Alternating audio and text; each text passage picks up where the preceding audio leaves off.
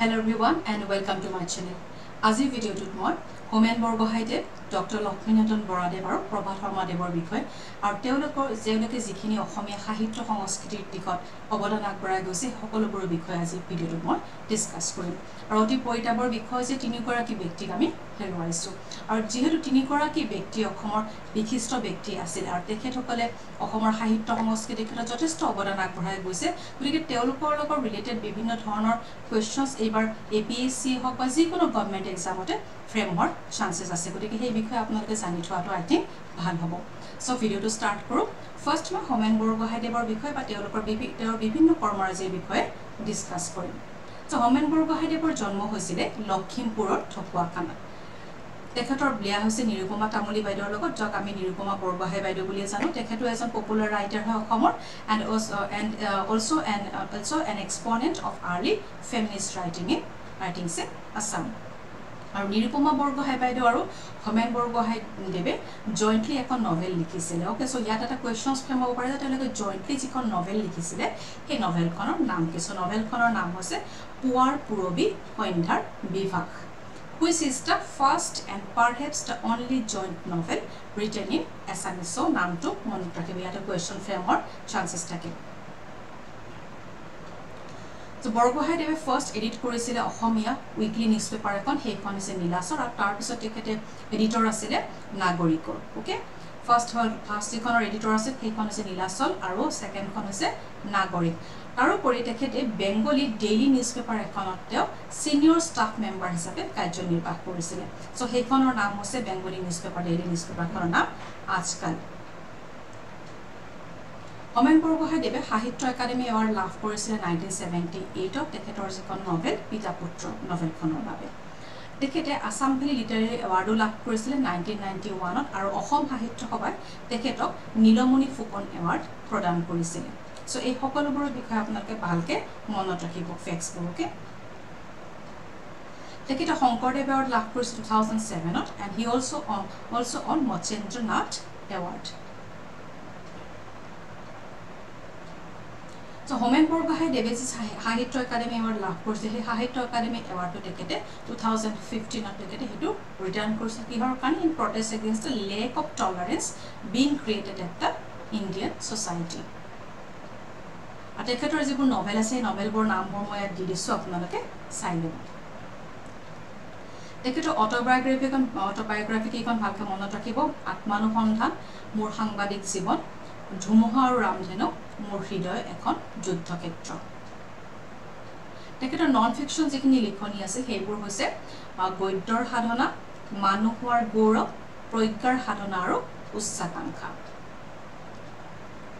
হোমেন বৰগোহাঁই দেৱৰ মৎস্যগন্ধা নামৰ যিখন উপন্যাস আছে সেইখনৰ ওপৰত ফিল্মো হৈছে। Okay, and it's also' adopted in two place by various theatre groups, আৰু ৰিচেণ্টলি সেইখন ইংলিছতো পাব্লিছ হৈছে মৎস্যগন্ধাখন, আৰু ইংলিছত পাব্লিছ হোৱাৰ পিছত সেইখনৰ নামটো দিছে the ফিচাৰমেনছ daughter.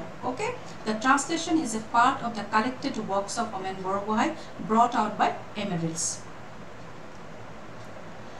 Another memorable work of Borgohai published in 1973 was হালধীয়া চৰাই বাওধান খাই। এইখনত তেখেতৰ এখন উল্লেখযোগ্য এখন নভেল হয়, আৰু এইখনৰ ওপৰত ফিল্ম হৈছিল। ফিল্মখন বনাইছিলে আমাৰ সকলোৰে পৰিচিত জাহ্নু বৰুৱাই, আৰু এইখন ফিল্মৰ কাৰণে নেশ্যনেল এৱাৰ্ড লাভ কৰিবলৈ সক্ষম হৈছিলে ইন 1988। আৰু নভেলখনৰ যি নাম আছিল হালধীয়া চৰাই বাওধান খাই, ফিল্মখনৰ একে নামে ৰাখিছিলে হালধীয়া চৰাই বাওধান খাই। চ' নেশ্যনেল এৱাৰ্ড পোৱাৰ উপৰিও এই ফিল্মখনে বিভিন্ন ধৰণৰ আৰু বহুত এৱাৰ্ড পাইছিলে at international film festival in লোকাৰ্ণ। এতিয়া আমি ডক্টৰ লক্ষ্মীনন্দন বৰা দেৱৰ বিষয়ে বা তেখেতৰ কৰ্মৰাজিৰ বিষয়ে আমি আলোচনা কৰিম। লক্ষ্মীনন্দন বৰা দেৱৰ তেখেতৰ জন্ম হৈছিল 15 জুন 1932 নগাঁও ডিষ্ট্ৰিক্টৰ at হাতীচুং of কুডিজা village, a small Hamlet in Nagaon district. তেখেতে অন্ধ্ৰ ইউনিভাৰ্চিটিৰ পৰা ডক্টৰেট ডিগ্ৰী লৈছিলে মেট্ৰলজিত। Okay, and he secured A PhD degree, and he was the first person two B awarded A doctorate degree in মেট্ৰলজি by the university. তেখেতৰ first short ষ্টৰিখন আছিলে ভাওনা in 1954। চ' মনত ৰাখিব, first যিখন short story সেইখন হৈছে ভাওনা। তেখেতৰ first book হৈছে Drishtirupa, published in 1958, আৰু তেখেতৰ প্ৰথম উপন্যাস হৈছে গঙা চিলনীৰ পাখি 1963 আৰু গঙা চিলনীৰ পাখিখন 11টা ল্যাঙ্গুৱেজত ট্ৰান্সলেট হৈছে আৰু এই গঙা চিলনীৰ পাখিখন লৈ পেলাই ফিল্মো বনাইছে ফিল্মখন বনাইছিলে কোনে পদুক বৰুৱাই বনাইছিল ইন 1963 একেটা নামে ৰাখিছিলে গঙা চিলনীৰ পাখি সো এই তিনিটা ফেক্টস আপোনালোকে খুব ভালকে মনত ৰাখিব আৰু তেখেতে অসম সাহিত্য সভাৰ প্ৰেসিডেন্ট হিচাপে কাৰ্যনিৰ্বাহ কৰিছিল 1996 ৰ পৰা 1997 লৈকে He also served as a member of the Planning Commission of Assam. So Planning Commission of Planning Commission of member asile and he has also been the chairman of the Assam Pollution Control Board during 1997 to 2003. He served as the editor of Borgohain and Assamese monthly literary magazine. Today question for was a kun Ohomia monthly literary magazine or magazine of editor asil so Borgohain. তেখেতে সাহিত্য academy award লাভ কৰিছিল 1988 তেখেতৰ book যিখন পাতাল ভৈৰৱী সেইখনৰ বাবে সৰস্বতী সন্মান তেখেতে লাভ কৰিছিল 2008 কায়কল্পখনৰ বাবে He was honored by the government of India in 2015 with Padma Shri এই সকলোবোৰ ফেক্টস আপোনালোকে খুব ভালকে মনত ৰাখিব His published autobiography কাল বকুলত খোজ was also serialized in the Assamese fortnightly Prantik. So etu monot rakhibo kunkon Ohomia apunar magazine teketor autobiography ko serialized kone tharabahik bhabe publish kora hosile. Etia aho ami Prabhat Sarma Devor bikhoy. So he was a folk exponent and flautist of Assam. Ar teketok borgitor khetot khub distinguished performer hisabe jona goisile. He formed a musical team called Ponchojoinyo Hongkodhoni. Tekhete eta musical team eta form korisil etu naam asile Ponchojoinyo Hongkodhoni with various indigenous musical instrumentalists from Assam. Aru ei Ponchojoinyo Hongkodhoni tu pisot beleg naam disile etu naam hoisile rename korisile naam tu hol Devo Gandhar.